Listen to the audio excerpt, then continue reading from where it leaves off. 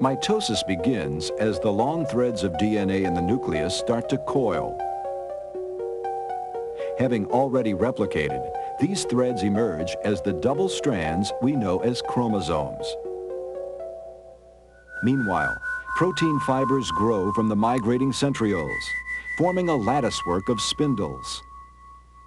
For reasons scientists don't fully understand, the nuclear membrane suddenly disintegrates.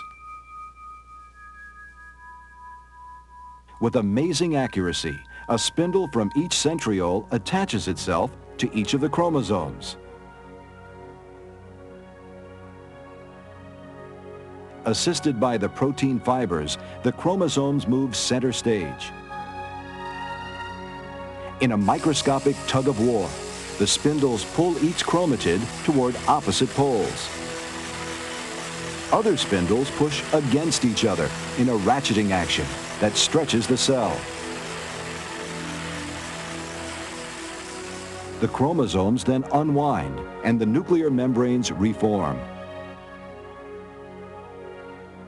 With mitosis complete, the nuclei and cytoplasm separate, creating two new cells in this ongoing cycle that sustains all life.